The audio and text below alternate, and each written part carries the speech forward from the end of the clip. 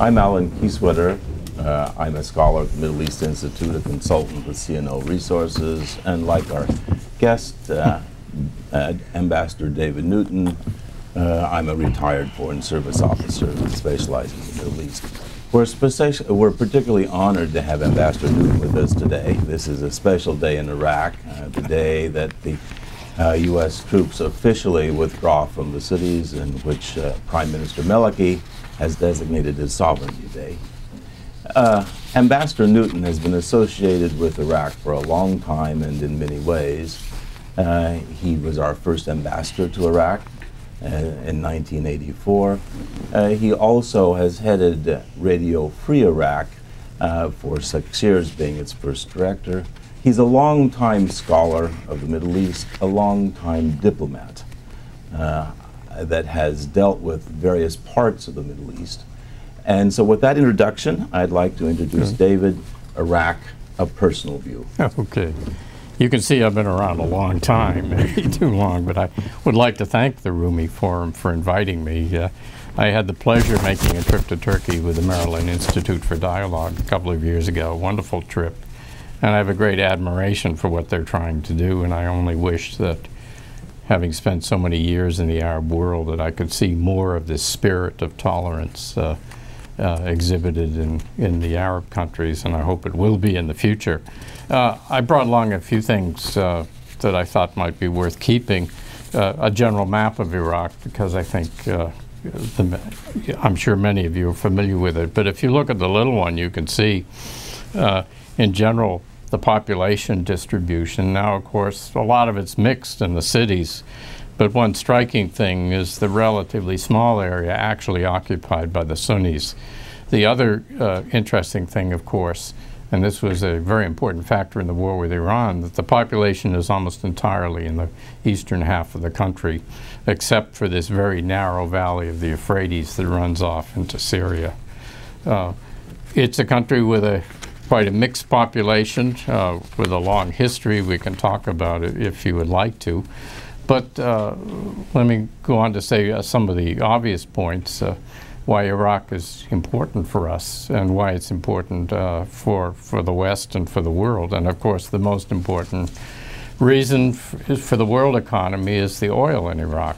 Iraq is not only has the world's third largest reserves, but it is the least well explored of any of these major countries. And there's very good prospects that there's a lot more oil in Iraq. Oil that's also very easy to extract. So it's a country with great potential.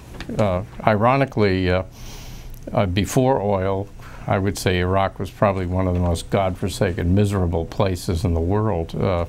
Terrible climate, poverty, disease, and so forth. And maybe one of the most fateful decisions was made 100 years ago when a up-and-coming British politician by the name, first Sea Lord by the name of Winston Churchill, decided to switch the dreadnoughts of the British fleet from Welsh coal, which was easily available and secure, to Persian oil. And the British, in truth, went into Iraq in 1914 simply to secure the Abadan refinery in Iran, and the easiest way to get in was to go in through Iraq. The other reason, of course, is Iraq is a major state in the Middle East. I always thought of, if you will, Iraq and Egypt in terms of the Eastern Arab world are kind of the bookends of the region, and have been major rivals through centuries. We never paid much attention to Iraq because after the '58 revolution, because it turned unfriendly, not really under Soviet control by any means, but nevertheless not friendly. And of course we had Iran as our favored ally in the region to provide the ground troops for the Cold War. But with the collapse of Iran, of course, Iraq began to look a lot more attractive. And the Iraqis began to behave in a somewhat different way. Saddam said that he wanted to be different, and I think what he really wanted was respectability. He was envisioning himself as the the new Nasser, the leader of the Arab world, and also the leader of the non-aligned movement. And we hoped that he might behave in more responsible ways. But of course, our immediate problem at the time was the very unpleasant, dangerous, and violent regime under Ayatollah Khomeini, and our fears for our friends in the Gulf, Saudi Arabia, Kuwait, and so forth. So we've really gotten ourselves back into Iraq since 1980, and we are really in it right now, and I think we'll be in it for some time to come. As a country, I see several important characteristics of the country that people don't talk about very much, but I think are relevant. Number one, there's a great deal of confusion about the three terms of Iraq being a country, being a state, and being a nation. My good friend Peter Galbraith has written extensively on that Iraq is an artificial creation of 1920 and is breaking up and should be allowed to break up. I don't really agree with that. If you look at Iraq on the map, it is a natural country. It's the country of the two rivers. It's been a country, a distinct country for almost 5,000 years, ancient civilizations. And it has natural borders, the mountains in the north, Turkey, mountains in the east, Iran, and then 4 Arab countries which surround it in the west and south in desert. And in the middle you have this reasonably arable state watered by the two rivers. But Iraq only has been a state now for almost 90 years. But that's true. It's true even of Turkey itself. It was part of the Ottoman Empire, along with Syria, along with Jordan, and Saudi Arabia is also a new state. But the real issue is Iraq a nation. And when it was founded, if you remember your history, the British brought in King Faisal to be the king, and Faisal famously said, "I'm the ruler of a country called Iraq, but I can't find anyone who calls himself an Iraqi." But I think over 90 years, there is a distinct, certainly when I was there in the mid to late 80s for 4 years, there was a distinct, often strong feeling of nationalism among Iraqis. And I think it's hard to see when you have the ethnic conflict, and you know, when a Shia Arab and a Sunni Arab are trying to kill each other, it's very difficult for them to remember that they're both Iraqis. But when the violence dies down, I think the sense of being a nation has come back. I don't want to exaggerate this point too much, but there certainly is a lot of ethnic and religious conflict, whatever you want to call it, in Iraq, but I think there is a sense of nation. Iraq is also an interesting place, and if you look on there's one, I think, very interesting statistic. These statistics, the top of them show that Iraq and Afghanistan in many ways are quite similar. But then you get down and you see some real differences. And the first one you see is urban population. Iraq is 67% urban, yet Iraq is one of the most tribal countries in the Middle East, and you have this urbanized tribalism in Iraq, which is a strange phenomenon. And you have almost two distinctive groups of people in Iraq. Iraq, when I was there, certainly had perhaps the most moderate, well-educated, westernized, even intermarried middle class of any Arab country. At the same time, the cities, which had grown tremendously, at that time Baghdad was 1/4 of the country in population, was full of people who'd come in from the countryside and were still basically tribesmen, even though they were urban. So you had this kind of urban tribalism, which certainly exists in other countries, but I think is particularly strong in this country. Now, of course, the middle class didn't have the weapons, and many of them have fled. 3 to 4 million have fled, but this tradition still exists, and you can find many well-educated Iraqis, and you can see other great differences if you look on these statistics that shows Iraq is still a pretty well-developed country. Life expectancy 70 years versus 45. many fewer children, although the total fertility rate, of course, the number of children per woman of childbearing age, and per capita GDP 5 times, unemployment less than half. These figures, of course, may not be accurate, but the ratios are probably accurate. Look at electricity production, 36 to 1 roughly. Iraq is a pretty well developed country, and the middle class has the ability to come back, even though it's pretty battered. I think you all know the ethnic makeup pretty well of Iraq. The Shia Arabs, 55–60%, Kurds, 20% roughly, Sunni Arabs only 18%, 2%. Some of you may have heard different figures. I think the Iraqi Turkmen Front figures are quite high, but the Turkmens are probably only about 2% in Iraq. The Christians, a couple of percent, and are certainly shrinking. Some of those Kurds and Turkmen, of course, are not all Sunnis. Some of them are Shia. Another characteristic of the country, of course, coming back again, is the antipathy between Arabs and Kurds. The Kurds have a history, particularly under Saddam, of really brutal mistreatment. My argument is, and Peter Galbraith would probably disagree with me, that with their heart, the Kurds would love to be independent, and when they had a referendum, they voted overwhelmingly for independence. But for the elite or for the leaders, they realize that the current conditions, if they continue, are probably the best possible conditions for the Kurds in Iraq, and that is de facto independence or full autonomy, whatever you want to call it, but also a chance to participate in the larger state of Iraq with its oil wealth and its potential.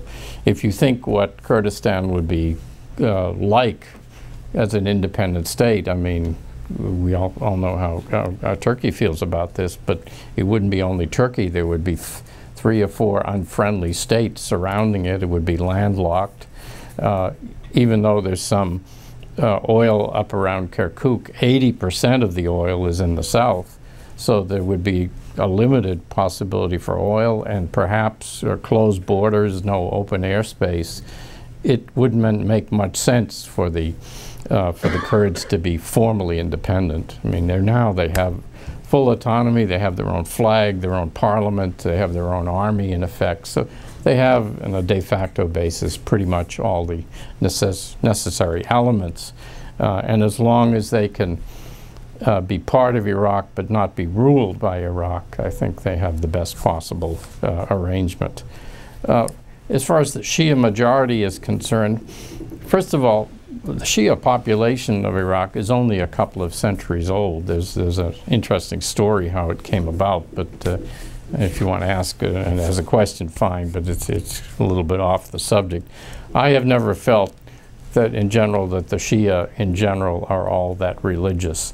When you get outside the 2 holy cities, which still even now have a strong Persian presence, you get out in the tribes of the south, and even in cities like Basra, you find that, I'm not saying they're unreligious, but they're not all that strongly religious. And I think what you've seen in the last couple of years, a certain reaction to the extremism of the Shia militias and the people who've gone around killing people or mistreating women and so forth in the name of Shia Islam. I also think that you need to remember that the Shia of Iraq are Arabs. Traditionally, the Arabs of Iraq have not liked Persians. Persians don't like the Iraqi Arabs either, so it's mutual. And I'm not saying there isn't an issue of Iranian influence there, but I think you could easily exaggerate the risks, and I don't think you would see anything like an Islamic revolution in Iraq. A couple of other points, an obvious point, the Iraqis have no real experience with democracy. They have no experience with the give and take, with the necessary compromises and the tolerance that you need in a democracy. You could, I saw this recently with the municipal elections up in Mosul. Mosul, like Baghdad, is divided by a river, and it's now divided between peoples in a way, with Kurdish influence very strong west of the river, Arabs on the west of the river, then fades off into the desert, so it's heavily Arab. When the previous national elections, with the boycott of the Sunnis, the Kurds took over control of the government and dominated it. In the municipal elections recently, the Arabs, the Sunni Arabs, voted, and they won a reasonably narrow majority, and they immediately expelled the Kurds from all the offices, all function of government. So you went from one extreme to the other, and the possibility for some kind of living together and compromise was lost. Finally, talked about the tribalism and so forth. Iraqis have long had, and I'm sorry to say, a probably well-documented reputation in the Arab world for being violent. So a little bit like Colombians in northern Latin America. And there has been a lot of violence in their history. But the Iraqis are also a very tough and resilient people.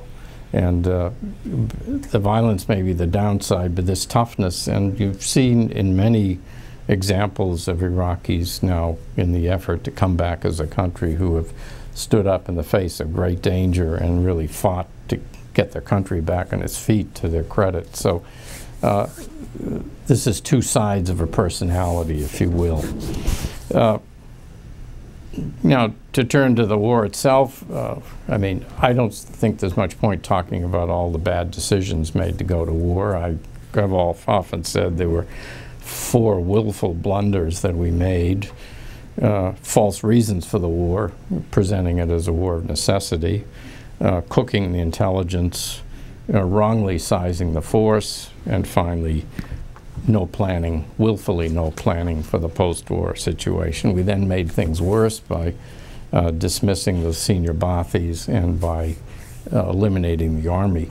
There was a dispute over, Jerry Burma said the army had disintegrated anyway, but I think the real issue was that the way it was done dishonored the entire army and created a desire, almost a desire for revenge, and you gave trained people with access to weapons reasons to come after you.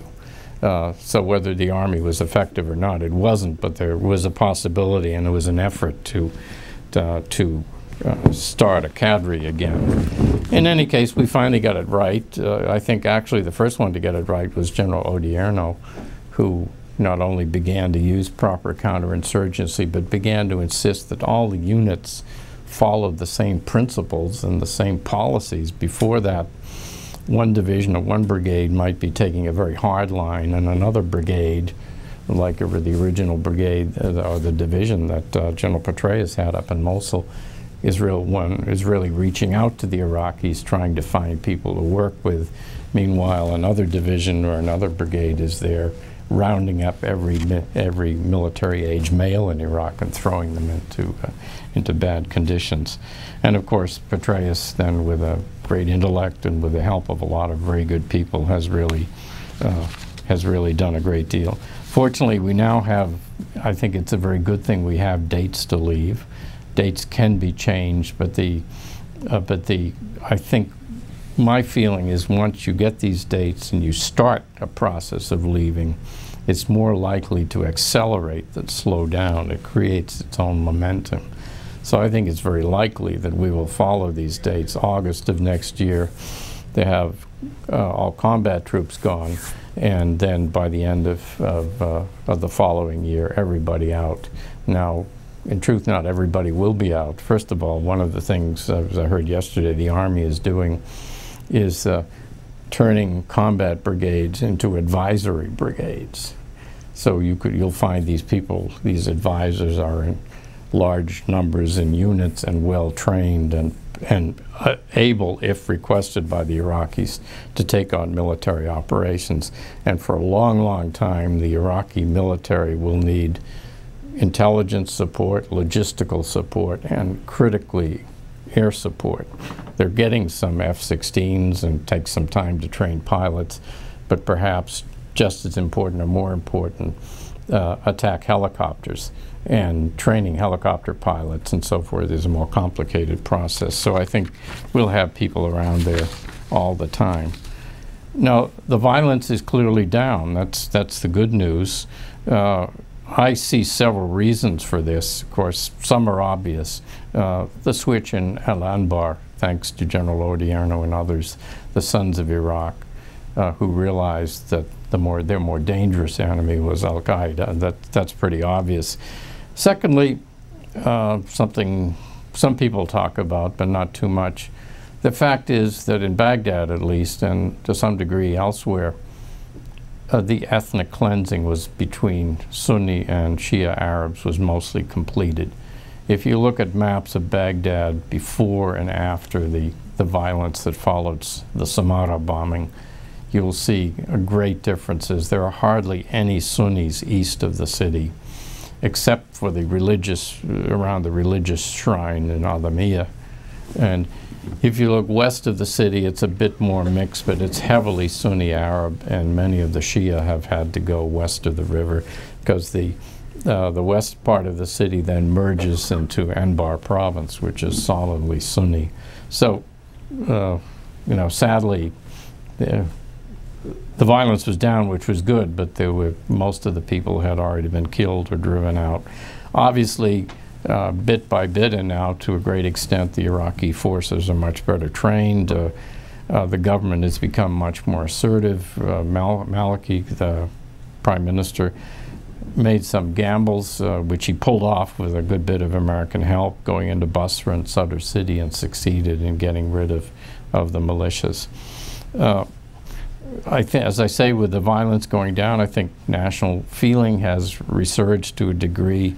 I also think, because I was involved a long time in ending the civil war in Lebanon, and my conclusion then was when you get that degree of, whether you want to call it civil war, ethnic cleansing, whatever you want to call it, this violent internal conflict, it's a little bit like a forest fire. When it reaches a certain level, you can't put it out anymore. You can only contain it and let it burn itself out. And I think that's what happened in Lebanon. And you can see subsequently, when there have been crises, that the Lebanese are very loath to get into that kind of violence again. And to a lesser degree, I would say in Iraq, you see that a lot of Iraqis were sickened by the degree of violence and very loath to get involved in it again. So there are, of course, the central government is working better. Also, the U.S. government has lowered its goals in Iraq. Let's be frank, and there's less push from the government. But violence is down. That's certainly a good thing. And there are, in future prospects, there are some good signs. Certainly, the security forces are doing much better. The municipal elections brought the Sunnis back into the process to a significant degree.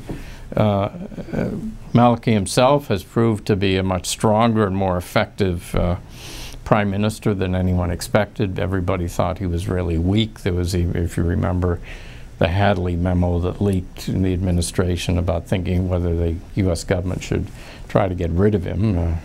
Anyone who remembers Vietnam would realize that wasn't such a great idea anyway. But of course, maybe he's proven to be a little too strong for some people. We can mention that in a minute. And in some areas, I think in many areas, reconciliation is proceeding. There's a lot of effort on the U.S. side. U.S. Institute for Peace has a lot of people out there really working on reconciliation, doing a great job. But another good thing, previously you had this Iraqi alliance, you had monolithic blocs. Now you're beginning to see the political situation breaking down. Maliki is taking advantage of this and making some deals with Sunnis and so forth, and he's managed to split some of the other Shia groups who previously were much more powerful than his own Dawa party. And so in the splintering, you see some cooperation along sectarian lines, which is a good sign, certainly. But we're still not home by any means. There are a number of major dangers. As a matter of fact, there's a very good piece in the New York Times today, if anybody looked at it, a long list of the situation, I thought, really said it very well. But here's my take on it anyway. One thing that's quite obvious is that Arab-Kurdish tensions have really risen.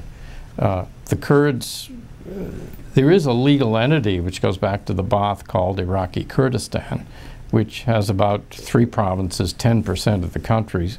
The Kurds actually control about 17% of the country. And if you look at that little map, you can see their areas are considerably larger than Iraqi Kurdistan.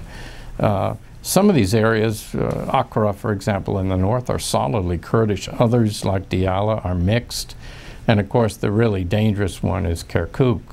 The UN has come up with a proposal for a special administration, which strikes me long felt as the only possible solution that would neither be part of Iraq proper or part of Kurdistan, but under a special regime, maybe getting some kind of UN presence, but getting the 4 elements, the Kurds, the Turkmens, the Christians, and the Muslim Arabs all together and cooperating in a government. I know this is an issue of particular concern to Turkey. Historically, I think it's always been a mixed city, but maybe 100 years ago when it was very small, certainly the biggest group was Turkmen.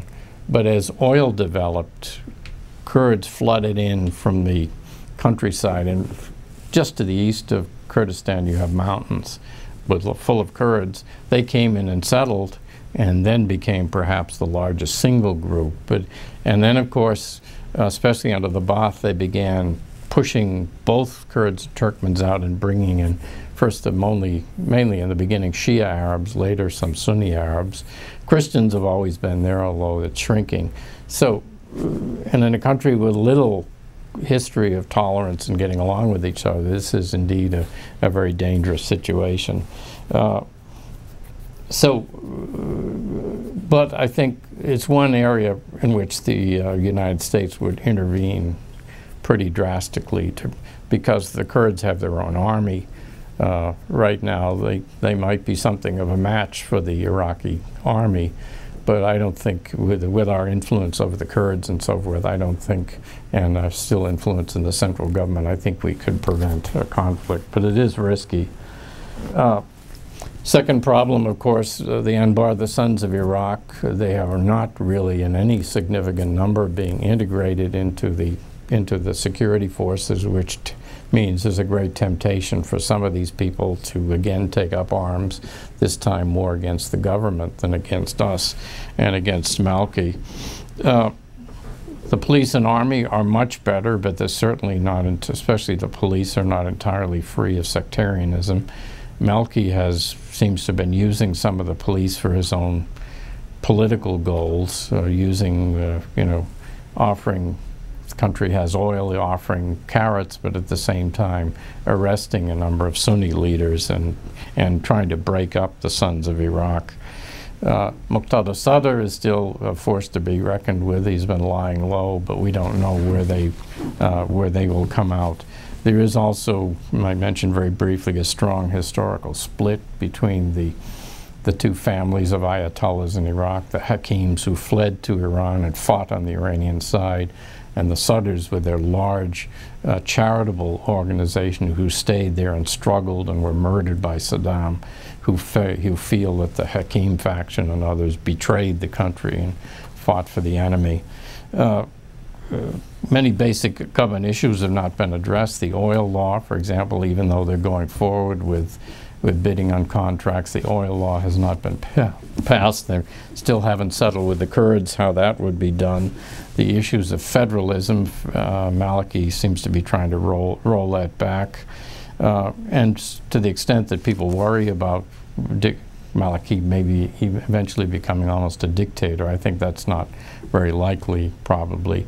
But down the road, as you build up these huge security forces, there's the fear that maybe 10 years down the road you might find yourself with another general running the country. That, of course, is impossible to predict, but is not impossible. Corruption is still extreme in Iraq and has very deleterious effects on the operation of the government. So there's still an awful lot to be done. My bottom line is minimalism. We still haven't won this by any means. We, I think, have some moral obligations for the mess we've made and all the people who are dead because of the terrible mistakes we made in the beginning. But the really strategic argument to me is we do not want to have to go back to this country a third time.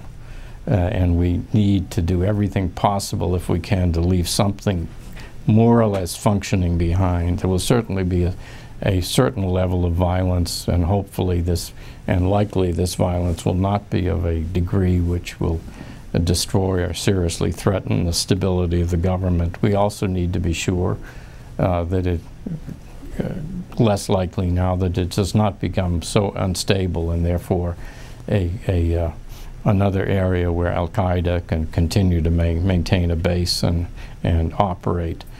There are other things we would like to achieve. We would like to have a democracy. We would like to have human rights. We would like to have women's rights, and we should try to encourage the Iraqis in that direction. But when it comes really down to the bottom line, these are desirable things we would wish to have, but the must-have is to try to have a functioning government that is not a source of instability in the region, is not a haven for terrorists. I brought along Tom Rick's new book, which is, I think, a great book, The Gamble, and he has a very striking ending line, and I think it's much along the lines of Ryan Crocker's view, whom I've heard talk, and that he says that the things that we will remember Iraq for in this situation, that we remember them most for, have not yet happened. So that's kind of a thought-provoking ending of it. I recommend the Ricks book, and there's a great book by Ali Alawi, The Occupation of Iraq, the only Iraqi really to write a terrific book in English with an Arab perspective. And I think the beginning of the book, the first 60-odd pages, are really fantastically good if you have a chance to read it. Anyway, that's where I come out in this country. I hope we can achieve the minimum. We must try to do that, and I think we can. But it's still too early to know what's going to happen, and I'm sure there'll be more crises before we get to a reasonable solution of this critical problem. Thank you. Thank you very much, David. I'd like to ask you a question. I wonder if you'd talk a little bit, please, what you foresee as the long-term consequences of Iraq for the region. The Bush administration went in trying to make Iraq an example, and maybe it did, but not in the way that it wanted, at least initially. How do you see this affecting the region's development and U.S. relations with the Middle East over the longer term, say the next 5 years or so? Yeah, that's a good question, and one very hard to answer, I think. My sense is we have a certain hope, especially among the military planners who are very good, that we can still have Iraq as kind of a de facto ally, that because we will still be there, that they will be a source of support for our friends in the Gulf and as a kind of a bulwark against Iran. I'm not at all sure of that at all. I think, I don't take personally Sovereignty Day, maybe some Americans do, but the last few years have been very hard on Iraqi dignity, and we have caused an awful lot of suffering in this country. I think in human terms they have something to celebrate, although they may pay a certain price for it, because we'll find out whether they're really ready to take it over. I think Iraq is going to be a difficult situation for us for the next few years. I don't think the political situation has settled down.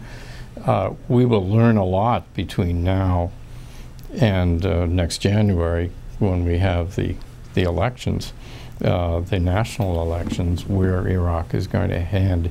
But I think we'll be fortunate if Iraq is not a problem in the area for us. But I think Iraq itself will be much too preoccupied, of course, to be a threat to anyone else. But if it can't control its borders, it's still going to have a lot of difficulty. The feelings between Sunni and Shia are still there. I think Saudi Arabia is unlikely ever to be really reconciled with a Shia-led government in Iraq, and that's certainly what's going to happen, whatever the outcome, I think. And Jordan as well, but that's less of an issue, I think, also feels that very strongly. So I think the hope that it can be kind of our friend and partner in the region is too optimistic. I'd be satisfied with a more neutral outcome. Okay. I'd like to open the floor to questions, and would you please identify yourself and give your name? Hi, David Bluff. Thank you very much for speaking. Sure. Can I get your perspective on two different issues? One is, as the ambassador leads, what is your perspective on the Anfal and Halab, as well as also what's going on in Iran right now? Part of the reason why we're not allowed, why we shouldn't be meddling or interfering in Iran is because of our interactions with Saddam Hussein during the Iran-Iraq War. So if you could get your perspectives as the ambassadors to Iraq at that time, when we're involved with Saddam Hussein, I would appreciate it. Thank you. Well, as far as right now, I think the president has pursued just the right policy. I know it's very easy to try to meet the feelings of outrage in the United States and the West, but to give the Iranians an excuse to blame this all on us, I think would be a serious mistake. And yeah, I know he's under a lot of pressure, but I think he's followed the right policy. I think we've also gotten a bit carried away with ourselves, in a sense. Number one, my remembrance of Mousavi, he's the man who's often been considered as the one who helped organize the bloody bombing of the Marine barracks in Lebanon. And as prime minister under Khomeini, he was anything but a moderate. Now, I think he's the symbol for a real division in Iranian society, and I think that's probably, from our American interest, a good thing, because it will make, I would hope, make the Iranians less adventurous and less difficult. But I don't think Mousavi is a great man on a white horse by any means. So I think that policy is generally safe. As far as Anfal and Halabja, I left in July of '88. I remember it very vividly, the breakthrough, but it was very difficult for us, any of us as diplomats in Iraq, to find out exactly what was going on. This was a true police state, and it controlled everything. I had the assumption at the time, and I think that may be true, is it just, rather than so much punishing the Kurds, I think Halabja really showed Saddam's total disregard for human life and decency. I think he just plastered the place. And we actually, in Radio Free Iraq, man had fled, but interviewed the brigadier general who was in charge of the Air Force operations room when they received the order to hit Halabja with all available means, a code for using chemical weapons. It was pretty obvious what had happened in Halabja. There was allegations at the time, and I just participated in a conference with Brown, a lot dwelt on this subject. There were some confusing allegations at the time that maybe the Iranians had used chemical weapons. I don't think there's any evidence for that. And there's not even, I'm not convinced, evidence that the Iranians ever actually used chemical weapons in the war. But if they did, I mean, they were way behind the Iraqis in the use. The use of the Iraqis was much greater. As far as Anfal was concerned, that was even more difficult. And, you know, now the name Anfal means a lot. At the time, it was just another name, because all of these campaigns had names. What had happened, what we could see had happened, was that responsibility for the north for the Kurds had been taken over by Chemical Ali Hassan al-Majid, who was, if anyone was more brutal than Saddam, it was Ali Hassan. And that we could tell that whole villages were being depopulated and the people were being shipped off somewhere. But by the time I left, we didn't have any evidence of wholesale killings, although it was reasonable to suspect there were at least some killings. But the the real information about UNFAL, I think, came out after I left. But at the time, we were trying very hard to get information. We needed permission to travel up there, and under normal circumstances, we could travel, but it was impossible at that point to get up around Halabja and up into the Kurdish areas. But but everybody knew that Saddam was an extremely brutal man, and that if anybody opposed him, he would eliminate them without any thought at all. The issue we discussed at Brown was an interesting one. Why didn't the U.S. protest more strongly the use of chemical weapons, which is a reasonable question. All I can say is we tried, at least in Baghdad, to raise the issue whenever we could without any expectation that the Iraqis would respond. We did not pose it as a moral issue. That would have been a total waste of time. We opposed it as a strategic issue because it actually had significance for the Cold War, the defense of Western Europe. If the bar was lowered for the use of chemical warfare, that raised the risk that the Soviets would use it in an attack on Western Europe, and we were very convinced about that. What we did try to do with some success, we were part of an informal group known as the Australia Group, which tried to cut off the precursors for the chemical weapons, the different chemicals. And all of these chemicals have legitimate uses, but when you see how they're being purchased, how they fit together, then you understand that they're not being used for pharmaceuticals or fertilizers and so forth. They're being used to kill people. And we did have some success in cutting off the chemical precursors, but the Iraqis were very skillful at buying one item, in Belgium and one in Denmark or one in Germany, and a couple of times even managed to get them in the United States. The real issue was whether we should have made this such a big issue that we should have stopped our support, whatever support we were giving to the Iraqis. And my personal view is no. I think the issue of preventing Iran from winning the war was the dominant issue, and we felt the chemical issue, but it was clear that we weren't going to be able to influence the Iraqi use of it, and that anything we did to punish Iraq would only harm our own interest in the region. Yes, man back here, please. Abraham Abidor, consultant for the American-Turkish Council, formerly with the Foreign Agricultural Service. Yeah, I'd like to ask Mr. Ambassador about the wisdom of phasing out American troops from Iraq. You made a comparison to Afghanistan. Where are the strategic interest in Afghanistan? Why escalate in Afghanistan while phasing in Iraq? And also about the long-standing, could you please comment about the long-standing concern that the Shiite from Iran will join forces with the Shiite from Iraq to establish some hegemony. After you left I guess the country, there was an effort to capture Kuwait. That the Sykes-Picot Agreement of 1926, some Iraqi regard as the 19th province of Iraq. And if the Shiite are able to establish hegemony with the Hezbollah in Lebanon and in Hamas in the Gaza Strip, that could have some spillover effect about the stability of the region, Kuwait and maybe even Saudi Arabia. So again, and also the Israelis, the U.S. phase out of Iraq, Israel will feel less secure and maybe less willing to negotiate in good faith. So again, this idea of phasing out of Iraq with strategic interest of the oil reserves, as you correctly mentioned, and escalating in Afghanistan. Could you please comment on, sure. Of this strategy, please? Well, as far as phasing out in Iraq I think there's really no choice. The Iraqis want us to phase out, and the fact is, our ground forces are being utilized at an unsustainable level. We cannot manage certainly both of these wars, and even Iraq, I think, in the long term is unsustainable.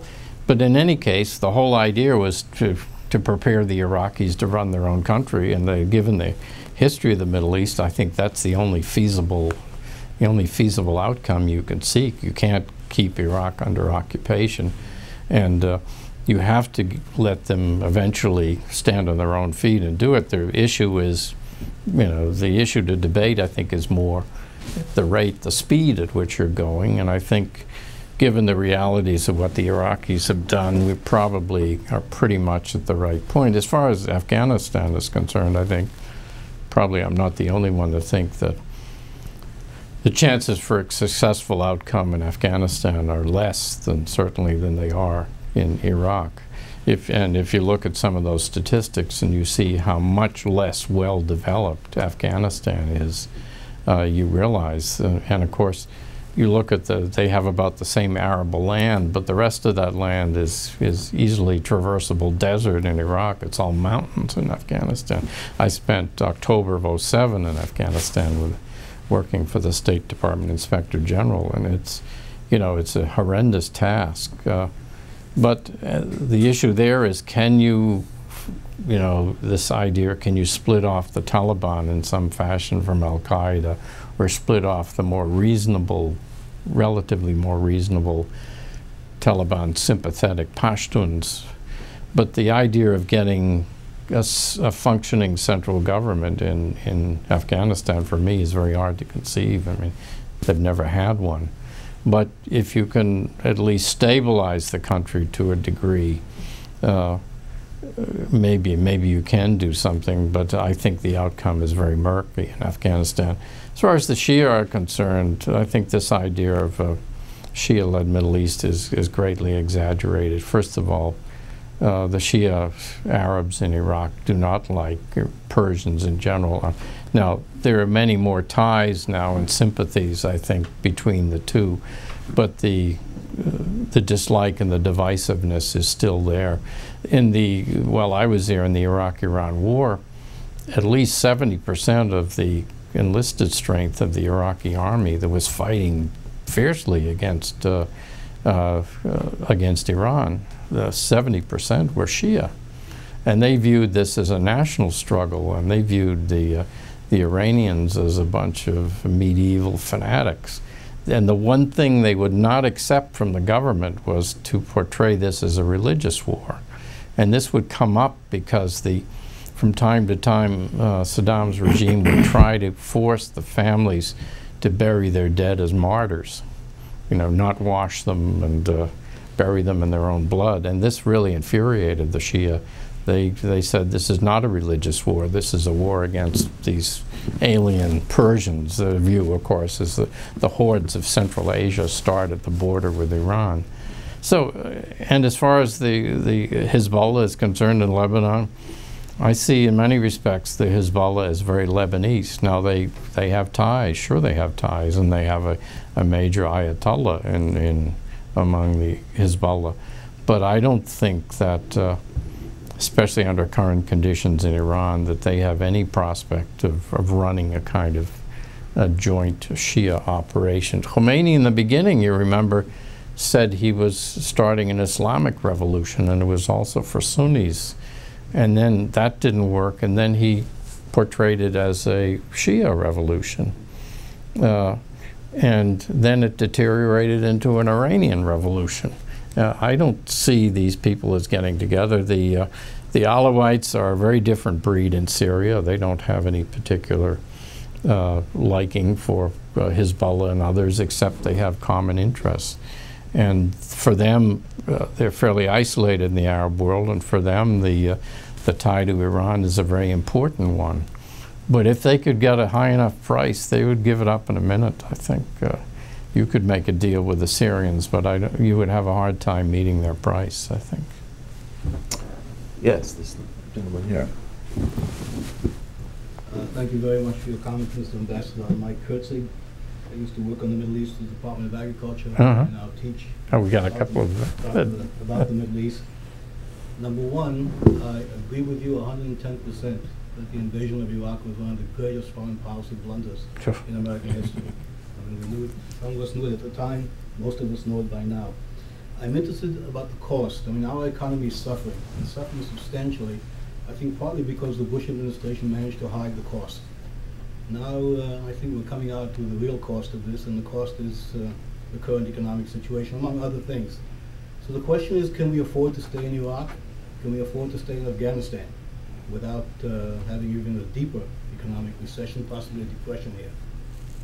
Well, yeah, a good question. I remember this is fairly early on, the former chief economist of the World Bank estimated the final cost would be $3 trillion. Of course, this all depends on what you count. You're counting the long-term care of all these horribly wounded and soldiers, and we tend only to think about 4,000 odd dead in the American military. There are close to 20,000 wounded.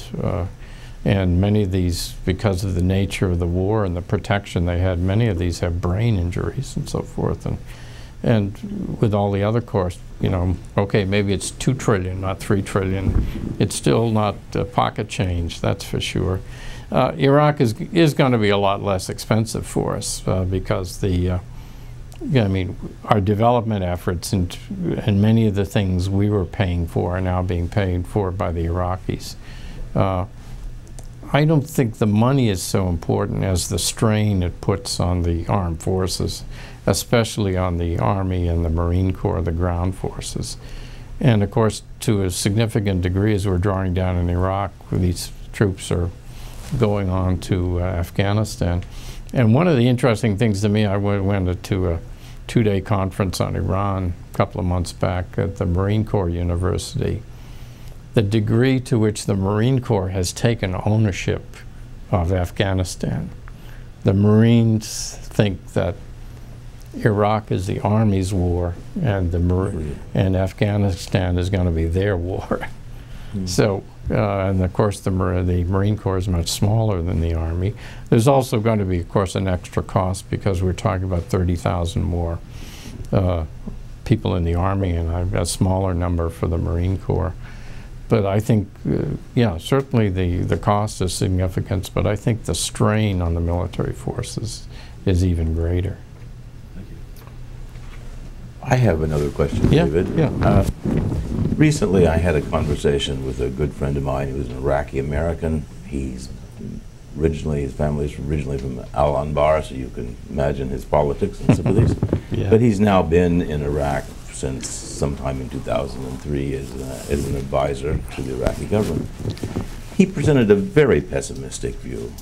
Basically, the parliament is unable to reach compromises. The constitutional reforms are stuck. Almost any bill that you would like to see is stuck. Furthermore, there was the assassination recently of the Sunni leader of the parliamentary group. There's no employment for the sons of Iraq, the Sawa. 90,000 of them were sought jobs or would like to have jobs. 5,000 of them are employed. There is the decrease in oil prices, which means in very short scan that there's less grease for the squeaky wheels, so there's less lubrication here. The Kurds are unhappy, and overall, he thought this all might come to a head in the course of the parliamentary elections in January of 2010. And furthermore, it would be complicated if the referendum about the so-called SOFA, the U.S. withdrawal agreement, is postponed to then, because it'll all focus down on U.S.-Iraqi relations. So bottom line, his 6 months prognosis, or a little longer, is pretty bleak. Yeah, but those are all legitimate worries. I mean, the situation is very bad in some areas and very difficult. The question is it difficult enough to bring the whole system down? I think one thing I believe is, you know, the Shia did not wait 90 years or 80, 90 years as the majority to have the right to run the country, only to have it break up. I think they will try everything possible to keep it running, and Maliki has shown that he's almost like a Lebanese politician. I mean, he's able to make remarkable compromises, and he's made some deals with some members of the Sunni opposition. He's trying to keep the Sunnis from forming a unified bloc. I think and the Iraqis are resilient. I think there'll be a good bit of violence. It's too soon to tell what the today's the last day of at least the U.S. ground combat presence in the cities. There'll be more violence. Certainly how bad it will be, we don't know yet. But I think there's a reasonable prospect that as bad as the situation might get, that the Iraqis can keep it together. And that's what I say, we should be minimalist. We just want it to stay together and be able to function and not become a haven again for Al-Qaeda. And everything else falls in the would like to have category, not must have. We'll see. But as he says, Ryan Crocker, I've heard talk, says the thing we need in Iraq is, quote, strategic patience, unquote. We're going to have a lot of patience, and we're going to see a good bit of violence. The question is, can they survive it? And I think there's a reasonable chance at least they could. I think there's time for one more question. Terry, gentlemen. Thank you very much, David. Terry Waltz, is this on? Yes. Terry Waltz, Washington, D.C. This talk is labeled as a personal view of Iraq, and I was just wondering if we could get a little insight into your own personal experience when you went to Iraq in 1984 as ambassador. What were the chief interests of the United States at that time? And looking back on them, how do you think they fared? I wonder if you could just give us a little bit of insight into what American interests were in 1984. Okay, that's sure. Well, I guess my first impressions and for a while come out was, number one, impressed by the organization and hard-working attitude of the Iraqi people, and number two, this was absolutely the most despicable, worst dictatorship. As one book called it, the Republic of Fear. I mean, there are plenty of security forces, terrible security forces in the Arab world, but I've never seen one like the Iraqis. They were really bad. But our interests were basically two. The short-term overriding interest, make sure Iran didn't win the war. And we succeeded in that, and finally Iran collapsed. And we didn't have to send troops over to do it. We managed to do it through political means, through intelligence, and we also had a hope, at least, and some prospect that since Iraq, when they resumed relations, Tariq Aziz said the phrases, the words he used about his government. He talked about maturity, responsibility, and realism as hallmarks of the regime. And what I said to people is, there's another R, respectability. As I said, what Saddam wanted was respectability, not to be seen as the bomb thrower anymore, but as the great leader of the Arab world, of the non-aligned movement. And I mean, the cult of personality there, when I came there, one of my colleagues said, second only to Kim Il-sung, but I think he gave Kim Il-sung a good bride for his money. So, so we hoped that, and Saddam was showing signs of this, that number one, he would behave in a more responsible way in the Middle East, and he would stop encouraging subversion and terrorism, and that although the fundamental nature of the regime wouldn't change, that he would ease up on his own people because there was no opposition, any potential opposition. And as you remember, in the 1980s, we weren't into regime change. There was no prospect of changing this regime, so the only feasible course of action was to try to get him to behave more responsibly. And I used to compare it like Gulliver and Lilliput. You remember Gulliver is tied down by the Lilliputians with all these strings? Well, we were trying all kinds of strings, we and the Europeans, that would maximize the incentive for Saddam to behave responsibly and increase the cost of behaving irresponsibly. And we benefited. We sold $1 billion worth of agricultural commodities every year. People accused us of giving aid. The only people who really benefited from this aid were U.S. farmers. And we lend him a limited amount of money on short-term credits, which he was repaying regularly. So it wasn't costing anything really to us, and it was keeping the Iranians, and you know, the Iranians of the 1980s are not the same as they are now. The Khomeini had a extremely hostile, expansionist, nasty regime, about which we were very worried, and we were very worried particularly about Saudi Arabia, Kuwait, and the Gulf. And that's really why we were trying to make sure that the Iraqis didn't lose the war. And they couldn't win the war. And in military terms, and the Iranians couldn't lose the war, but we wanted to force the Iranians to give up, and eventually they did.